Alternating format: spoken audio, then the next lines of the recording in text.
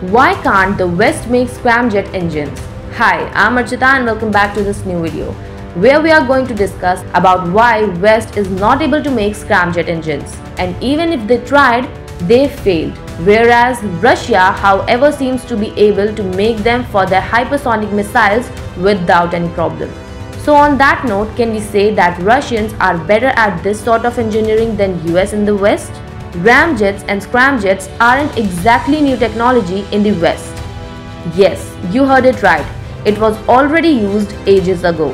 The RIM-8 Talos dates back to 1958 and it used a rocket motor to get it to supersonic speeds before the ramjet engines took over. It has since been phased out. The modern Metro missiles also uses ramjet.